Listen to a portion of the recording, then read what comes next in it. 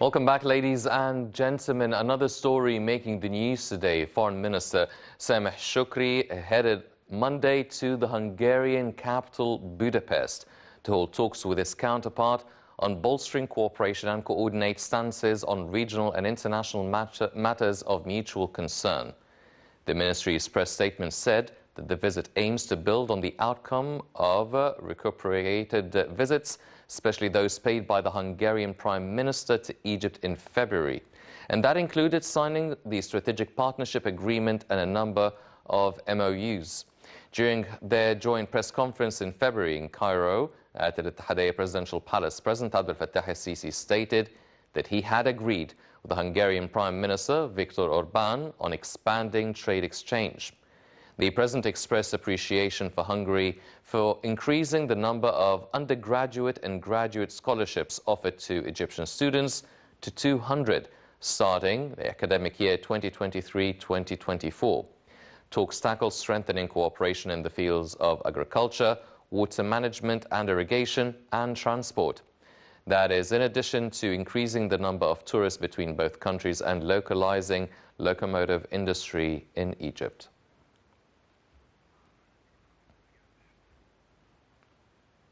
And we're joined over the phone now by Ambassador Hamdy Saleh, former Assistant Foreign Minister. Ambassador Saleh, good evening, sir.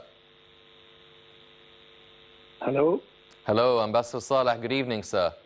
Hi. Your Excellency, now talking about Foreign Minister Saleh Shukri actually traveling today to the Hungarian capital, Budapest. He will be meeting his counterpart there, talking about many different things, strengthening bilateral cooperation, working on issues of mutual concern. Now, what is the significance and the importance of such a visit by the Foreign Minister to Budapest at such a time? Look, it's a continuing effort by Egypt to relate to the Eastern European countries in general. We are putting a high priority in our strategy to really connect with the major countries in Eastern Europe. And Hungary is a very important country for us. In the past, we used to get so many industrial products and machines and so on from Hungary, in addition to the fact that we have continuing relations on so many levels, either trade or educational or political. So as a result of that, I think this visit will be a step forward in really developing the relationship either on bilateral level. But at the same time, it's not only bilateral. This is an important trip to really explore ways to really, try to smooth down the conflicts which are going on in Europe. Basically the war in the Ukraine and what's going on between the East and West and Hungary and in the middle of that. Exploring the views and the ideas and so on of the leaders of Hungary will be very useful for us to see how this crisis can come to end. And I think Egypt is very much concerned about this war. So this trip is useful on the two levels of bilateral and also international. Also in terms of really relating, the foreign policy of Hungary to the problems which are going on in the Middle East, either in the Palestinian issue or the Renaissance Dam of the Ethiopian and the crisis, or the Sudanese conflict. All these things are very important to be able to move into discussion and to develop some kind of a common understanding between us and the leaders of a country important as Hungary. Ambassador Saleh, if we are talking about the Russian-Ukrainian conflict, how influential can Hungary be in really trying to... I can't hear you. Can you come closer to the microphone? Yes, sure. Well, talking about the Ukrainian-Russian conflict, how influential can Hungary be in terms of exerting certain efforts, diplomatic efforts, to try and mediate or solve or influence the conflict there? And do they see eye to eye to the Egyptian stance towards the conflict? I don't know exactly how far they see eye to eye with the Egyptian point of view. But the point is, this is not really to try to find to explore what Hungary can do to pressure or to influence the conflict. but basically to find out what their views about, how they see the conflict, and what are the channels which they might suggest in terms of relieving the pressure on both sides, on the Russian side and the Ukrainian side. They are in the middle of the issue. They are very close to the Ukraine, and of course they are also very much familiar with Russia since they were part of the Soviet bloc some time ago. So they are an important country, also industrial country, and so on. And I think that will be very useful for us to see what views and ideas and opinions they might have. Mm-hmm. Your Excellency, now Egypt is really exploring the potential of transferring energy to Europe. A lot of talk about deals being made through Italy, trying to transfer electricity and maybe other sources of renewable energy to Europe.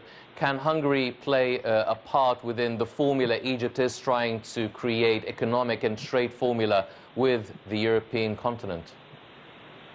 Yeah, this is a major project you are talking about, the connection between Egypt and the European continent in terms of the energy and in terms of the electricity and in terms of the gas, the exportation of gas, and in terms also of connecting in general. I think that will be most focused on countries which are closer to us, the Mediterranean Sea, like Italy and France, and it will go as far as maybe Holland and so on. But it's very difficult to go as far as Hungary. But at least we keep in touch, we keep in contact, and see what other ideas we can develop together. Mm-hmm. At any rate, what I'm trying to say is that there is so many conflicts and issues which are facing Egypt and facing us as a group of nations. Either in terms of the war in Europe, in terms of the conflicts in the Middle East, in terms of the changing positions of the East and West of Russia and the United States, and even changing the positions in Turkey and so on. All these developments need to have an exchange of views. And Turkey and Hungary is an important country which will have a certain impact on all these issues. And I think that would be very useful to the foreign minister to visit at this particular juncture. Mm-hmm. Do you see any tangible or immediate sort of results of such a visit, maybe other agreements talking about cooperation in terms of agriculture, water management, transport, the scholarships, obviously, that are being offered by Hungary to Egyptian students? Do you see other results being achieved from this visit, other than talking about the political developments taking place in Europe and also in the Middle East? The role of the foreign minister is to pave the way, but not to discuss specific technical issues, either in terms of agriculture or in terms of industry or in terms of education. So he paves the way in terms of laying the grounds for further discussion in each area later on. We have already an expanded relations with Hungary in education. A large number of Egyptian students are studying there, and Arab students. We have already very good relations with Hungary in terms of technology transfer. Several of the, even in the trains, we used to have Hungarian trains in Magari. And we have several things which we have been cooperating with Hungary about. So I think this trip will be one of the other steps which we are having in the past to expand our cooperation with this particular country and with this part of Europe, which is very important. Yes.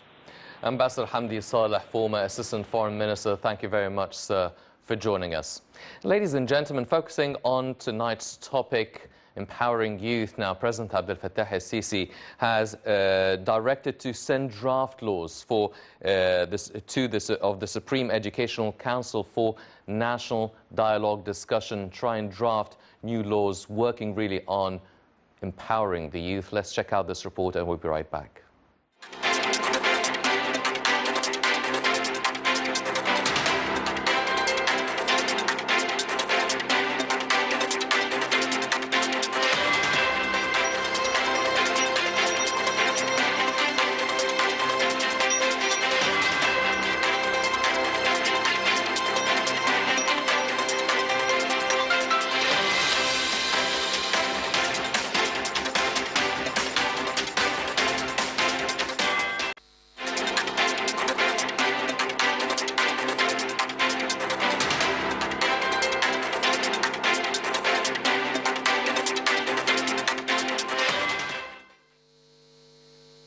President Abdel Fattah el-Sisi directed the government to hand over to the National Dialogue Board of Trustees a draft law establishing the Supreme National Council for Education and Training for discussion in the National Dialogue sessions before sending it to the House of Representatives.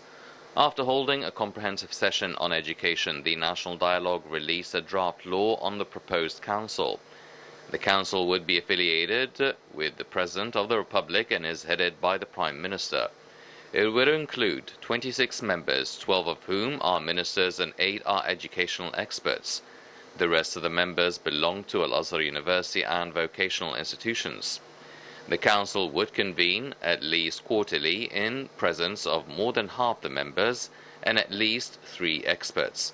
Its decrees would pass with the approval of at least 2/3 of the attendees.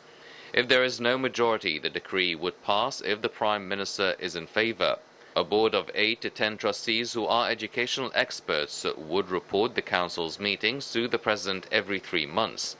It could also invite other experts to the council's meetings. The council would seek to unify policies of all types and stages of education and training in a way that achieves integration. It would also supervise the enforcement of these policies to connect the output of education to the demands of the local and international job market. Another priority for the Council would be to advance scientific research.